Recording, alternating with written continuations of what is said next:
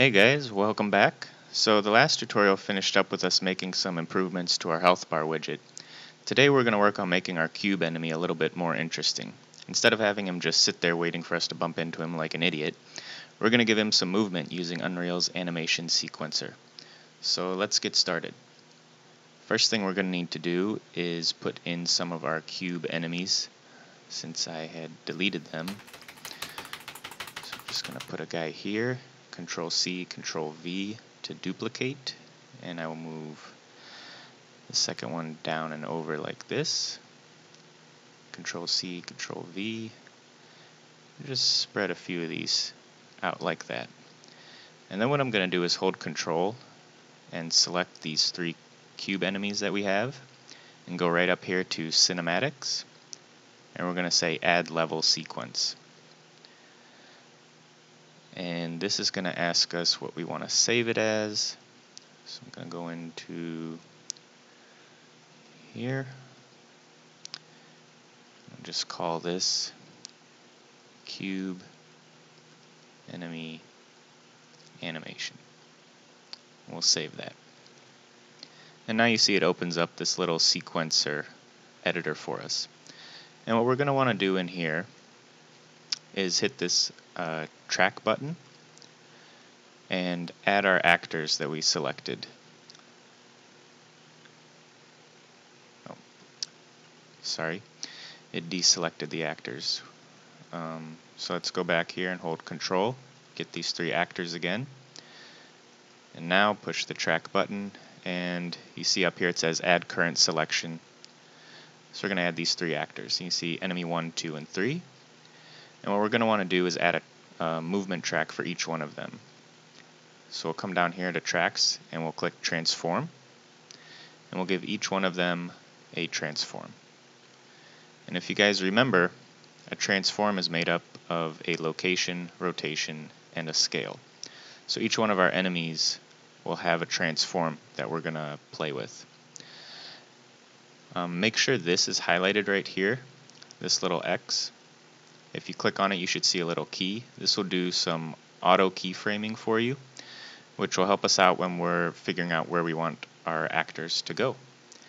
So let me move this a little bit out of the way. Let me get a bird's eye view here.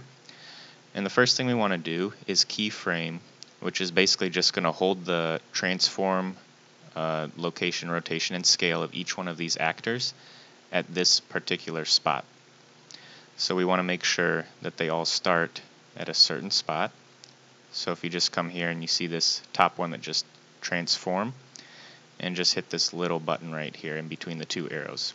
And that gives you a keyframe which tells the computer to remember the location, rotation, and scale of each one of these individual actors.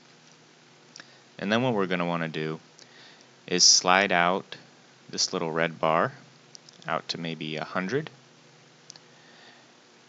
And then we're going to want to move our enemies.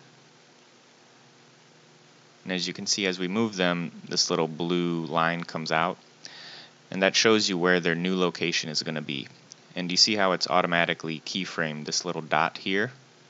That's because we clicked this auto keyframe. So now the computer knows it's going to remember this spot at frame 100. So we're going to move each one of our cubes to a different location. And you see the blue line comes out for each one of them, and each one of them gets a new keyframe. And once we're done with that, we want to drag this out to 200. We're first going to need to extend this little red bar here. That's the length of your animation. So we want to make sure it's out here at 200 so that it's an even 100 from the beginning to this new keyframe here. And then we're going to move all of our enemies back. So from this keyframe back to 200, it's another 100 frames, and we want them all to go back to their original location. So now I'm going to grab this cube and move it back to where it started. Same with this cube, and same with this cube. Move you back.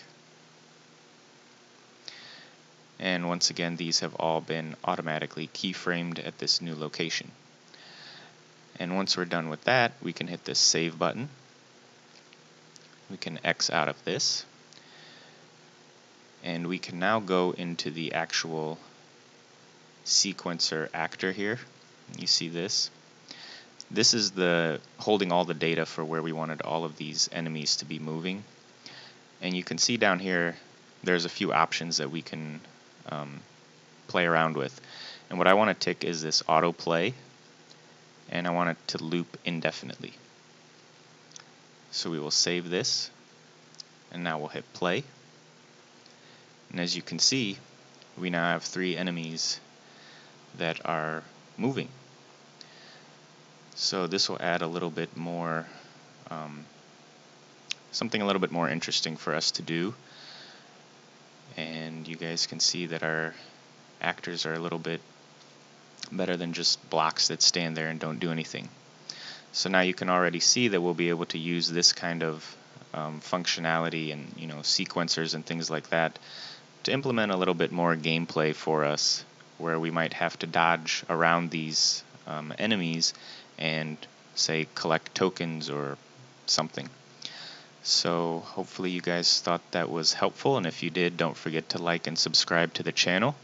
The next tutorial will probably add some actors that we can collect, score points with, things like that, and we'll have to dodge these enemies so we don't get hurt. Alright guys, I'll see you later.